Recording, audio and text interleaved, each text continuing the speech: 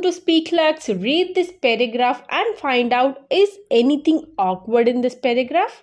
Let's read. Choosing the right clothes for an occasion can be a thoughtful process. A well-chosen clothes can transform my clothes into fashion. Whether I'm opting for a traditional clothes or modern clothes, the texture and material of my clothing play an important role. So when I choose what to wear, I think about both how it looks and what it's made of. Have you noticed the word cloth is repeatable in this paragraph? And it's very annoying. So let's learn how we can make this paragraph more interesting. But for that, you need to learn various synonyms for the word cloth. So first, let's check out various synonyms and then we will rewrite this paragraph. So as you may know that clothes are of two types, casual clothes and formal clothes. Casual clothes are comfortable, relaxed and informal in nature. You wear these clothes on regular basis, like for everyday activities or hanging out with friends or just walking around comfortably. Let's see some sentences to understand the usage of this word, casual clothes. I usually wear casual clothes when I'm just relaxing at home. Or when I go for a walk in the park, I prefer to wear casual clothes.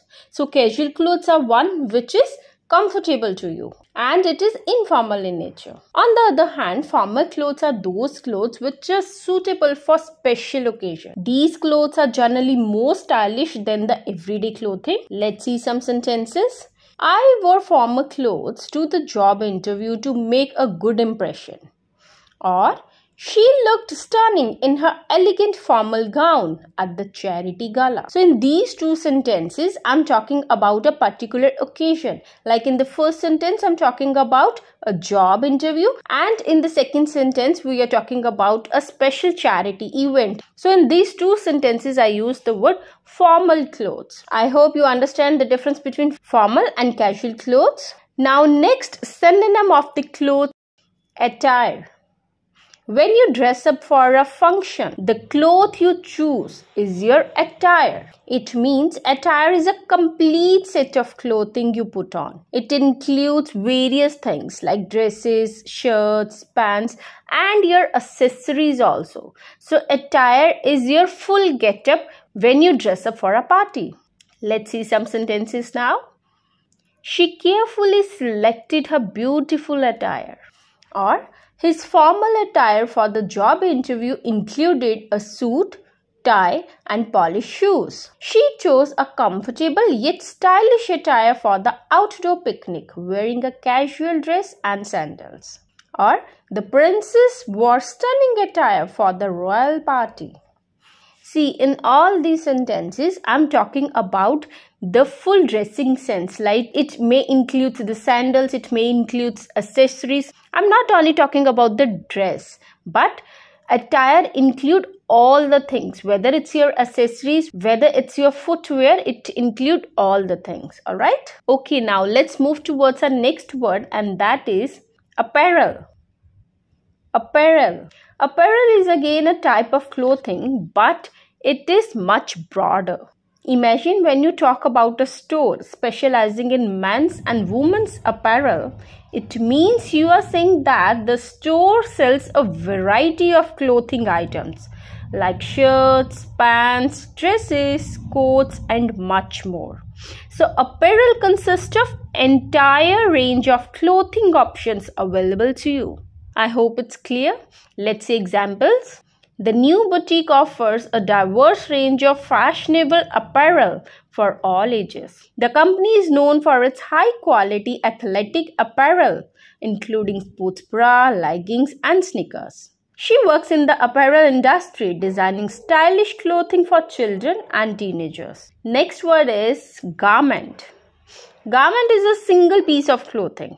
So if you are talking about only one category of clothes, then it comes under the category of garment. For example, tops. If you are talking about tops, then it may include various things like shirts, t-shirts, blouses, sweaters, jackets. So all these things are related to a top. So these clothes contains one category and that is tops. Another example is bottoms. If I'm talking about bottom, then it may include various things like pants, skirts, shorts, trousers. So all the things come under the one category, and that is bottoms. So when we are talking about a garment, we are talking about one category only. I hope this one is clear. Let's see one more example. Like if I'm talking about dresses. Dresses means that cloth which covers our entire body. Let's see some sentences. The store offers a variety of outdoor garments suitable for different weather conditions. Or the company is committed to using sustainable materials in their garment production. And last, the museum's collection includes garments worn by notable figures throughout the history. So when you're talking about garment, you are talking about only one category of cloth. Last but not the least is vintage. Vintage refers to the old-fashioned clothes. So these clothes are related to the special times in the past, and vintage clothes remind us unique style from the past. So whenever you see the old-fashioned clothes, you can call that vintage clothes. Let's see some sentences. At the themed party, everyone dressed in a vintage clothing from the 1970s, complete with bell-bottom jeans and disco shirts. The antique shop specializes in selling beautiful vintage clothing items, including lace dresses and blouses. She attended the event in a stunning vintage gown from 1920. So in all these sentences, I'm talking about the old-fashioned clothes, but what I use the word vintage. Alright, so these are the synonyms. I hope the meaning of these synonyms are clear to you. Now it's time to rewrite that paragraph. Let's change the word cloth with its various synonyms, and let's see how interesting that paragraph could be. Choosing the right clothes for an occasion can be a thoughtful process. Now here I'm talking about a look of a person, like it includes all the things. So instead of clothes, I can choose the word attire here. Choosing the right attire for an occasion can be a thoughtful process. A well-chosen clothes can transform my clothes into fashion. So instead of clothes here, I can replace the word with garment, because I talk about a particular type of cloth here. So I can say a well-chosen garment can transform my clothes into fashion. Whether I'm opting for traditional clothes or modern clothes, the texture and the material of my clothing play an important role. I use the word traditional clothes. We have learned that the synonym is vintage. So I can replace this word with the word vintage. Whether I'm opting for a vintage look or a modern fabric, the texture and material of my clothing play an important role. So when I choose what to wear, I think about both how it looks and what it's made of. So no need to change anything in this line. Now check out the difference and see how interesting this paragraph is, because this paragraph has advanced vocabulary. Now that's it for today's video. If you have learned anything in this video, then please do like, share and subscribe. Enjoy your learning. Bye-bye.